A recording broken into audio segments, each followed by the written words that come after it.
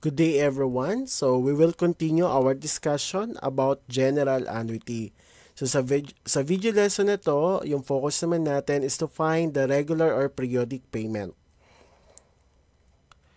So when the future value is given, so we're using this formula, f over 1 plus I raised to n minus 1 over I. So kapag present value naman ay given, so p over 1 minus 1 plus I raised to negative n over I. And then, gagamitin pa rin natin, okay, kukunin pa rin natin yung equivalent rate. At the same time, yung value ng n, so that is m sub 1 times t. So, to recall, R is the regular payment. I is the equivalent interest rate per payment interval converted from the interest rate per period. So, pinaliwanag natin yan din sa una at pangalawang video lesson about general annuity. So, I hope bago nyo to mapanood yung video lesson na to, dapat napanood nyo muna yung lesson how to find the future value and the present value. And R is the nominal rate, M sub 1 is the payment interval, M sub 2 is the length of compounding period, and T is the term of annuity. So for example, monthly payment of the future value of 50,000 for 1 year with an interest rate of 10% compounded quarterly. Since malinaw naman na ang given is future value, so nakalagay sa problem natin that the future value is 50,000. So ibig sabihin yung gagamitin natin dito ay yung formula na nandun yung future value. And then, yung M sub 1 natin, so tuwing kailan siya magbabayad, that is, so ano yung mode of payment niya? That is monthly, no? Monthly payment. So therefore, M sub 1 is equal to 12. And then yung compounding period niya is quarterly. So, ibig sabihin yung M sub 2 natin is equal to 4. And then T is equal to 1. Okay, kasi 1 year lang sa loob ng isang taon. And then the nominal rate is 10%, so that is 0.1 or 0.10. And then the number of payments, so ilan, no? Ilang beses siya magbabayad ng yung regular payment pala yung hinahanap natin. So the number of payment is 12 times 1, so that is 12. So yun ang hahanapin natin. So sa loob, magbabayad siya ng magkano ng 12 times. So, yun pala yung kailangan natin hanapin. Yung regular payment. No?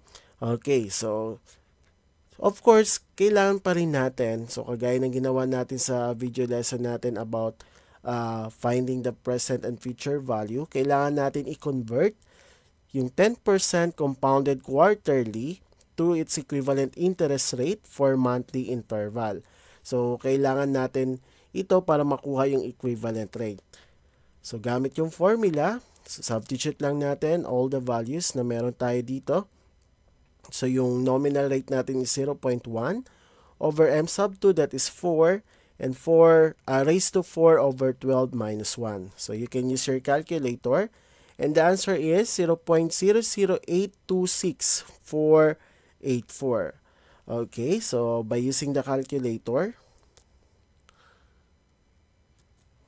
so using the calculator, so ilagay muna natin yung open and close parenthesis, open and close, then yung fraction bar sa gitna, and that is, ilagay muna natin pala bago yan, yung 1 plus, and then yung fraction bar, that is 0.1 over 4, so yung pang-exponent natin, then another fraction bar, that is 4 over 12 minus 1. So, and then answer. So, the answer is, since nakaano tayo dito, yung kagaya ng in-explain ko dun sa previous video lesson, so in scientific notation, paano natin to isulat? So, that is 0.008. So, dapat bago dito sa 8 na to, ibig sabihin 3 dapat. Since negative 3 yan, so magdadagdag lang kayo ng 2 0. Kaya 0.00826,484. So, kinonvert na natin itong 3 natin. no? Ni-round off na pala natin yung 3 kasi yung kasunod niya 7. Since 8 decimals lang na yung gagamitin natin. After that, since ang given natin is future value, so therefore, yung gagamitin natin para makuha natin yung periodic payment nito, no? Para makuha natin yung yes, yung the periodic deposit niya, no, for the ordinary annuity using the equivalent rate na 0.00826484. So, therefore, gamit yung formula na yan, so kailangan kasi class, kung ano yung given na yon, yun din dapat yung formula na gagamitin nyo. So, kung given yung present value, so yung formula na nandun yung present value natin.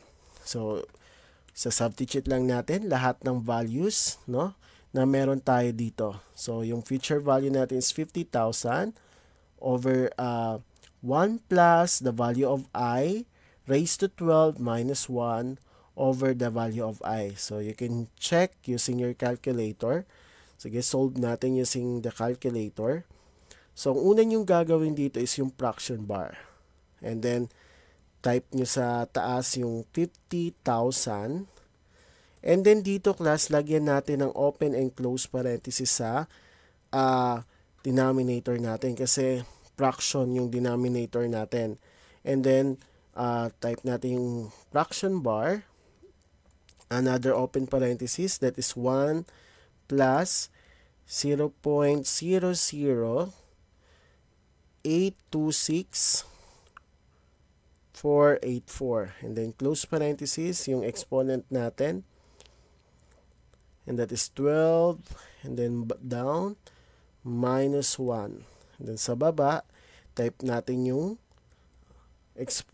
value ng I natin, 0.00826 484. Okay, and then type natin then equal, so the answer is 3,980 pesos 0.64. Okay? So, you can use your scientific calculator kasi nga mahirap ito compute manually. Okay, proceed tayo sa next example. Okay. To accumulate a fund of 500,000 in 3 years, how much should Aling Paring deposit in her account every 3 months if it pays an interest of 5.5% compounded annually? So, first, ano yung magiging given natin dito? Yung 500,000 ba ay future value or present value? So, balikan natin yung problem. To accumulate a fund, para magkaroon siya ng 500,000 pesos. So, ibig sabihin, 500,000 pesos is what? A future value. Oh, correct. So, future value. So, the future value is 500,000 and then, ano yung mode of payment dito? Deposit in her account every 3 months. So, sa loob ng isang taon, kung every 3 months siya magbabayad, ibig sabihin 4 na beses.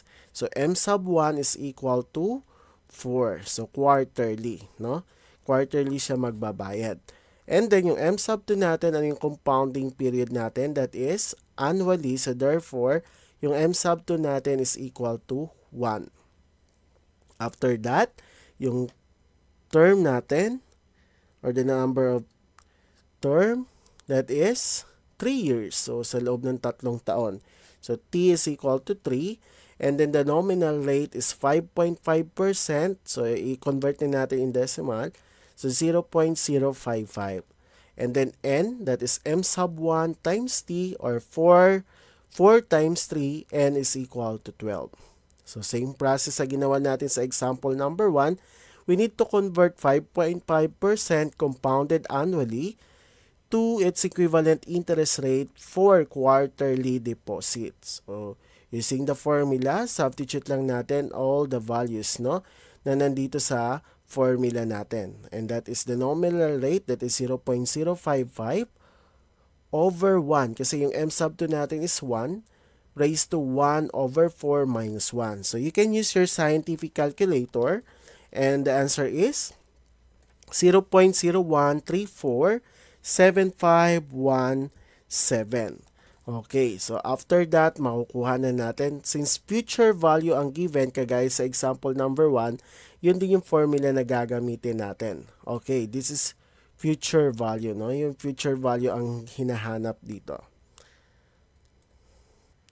So again, to find the periodic deposit, so use the formula na nandun yung future value. So what you're going to do is, substitute lang lahat ng given values, and that is 500,000 over 1 plus the value of I raised to 12 minus 1 all over the value of I. And the answer is, using your scientific calculator, that is 38,668 pesos point 13 centavos. So, ibig sabihin, class, that is what? This is the periodic deposit. So, every quarter, no? Every 3 months. So, every 3 months, so si Aling Paring ay magdi-deposit ng 38,668.13 pesos. So, para after 3 years, ma-accumulate niya yung 500,000 pesos. Okay. Last example. Nadine is the beneficiary of 1 million insurance policy. Instead of taking the money as lump sum, she opted to receive a monthly stipend. So when you say stipend, parang regular salary siya, or bayad, no? It's a payment over a period of 10 years. If the insurance policy pays an interest of 5% compounded annually, what will her monthly stipend? So, again, class, tingnan natin yung given. So, si Nadine is the beneficiary of 1 million insurance policy. Instead of taking the money as lump sum, she choose to receive a monthly stipend. So, yung 1 million dyan, that is what? Yes, that is the present value. So, yung 1 million na yan, that is the present value. And then, tuwing kailan, no, yung makaka-receive siya, no? Tuwing kailan? Every quarter, every twice a year ba siya makaka-receive? So, that is monthly. So, therefore, yung M sub 1 natin is 12. And then, yung M sub 2 natin, the compounding period, so that is compounded annually. Therefore, yung M sub 2 natin is 1. And then, the term, that is a period of 10 years. Okay, so T is equal to 10. And the nominal rate is 5%, so therefore, that is 0.05. And yung N natin, M sub 1 times T, or 12 times 10, that is 120. So, ibig sabihin, 120 times siya makakuha nung regular payment, na kung saan yun ang kukunin natin. So, first, we need to convert 5% compounded annually to its equivalent interest rate for monthly interval. So, using the formula, substitute lang natin yung values nito. So, the nominal rate natin is 0.05 over 1 raised to 1 over 12. Okay? And then minus 1. Using your scientific calculator, the answer is 0.00407412. So, 8 decimals lagi yung kinukuha natin. Since present value ang given, so to find the monthly stipend, so gagamitin natin yung formula na nandun yung present value. And that is, R is equal to P over 1 minus 1 plus I raised to negative 1 over I. So, ang gagawin lang natin, substitute lang natin lahat ng values na kailangan natin dito sa formula na to. And that is 1 million over 1 minus 1 plus the value of I raised to negative 120 over the value of I. Okay? Use your scientific calculator. Okay, to find the regular payment. So, the answer is 10,552 pesos point 35. So, ibig sabihin, si Nadine every month, no, every month siya makaka-receive. Ang marireceive niya every month is 10,552.35 sa loob ng 10 taon.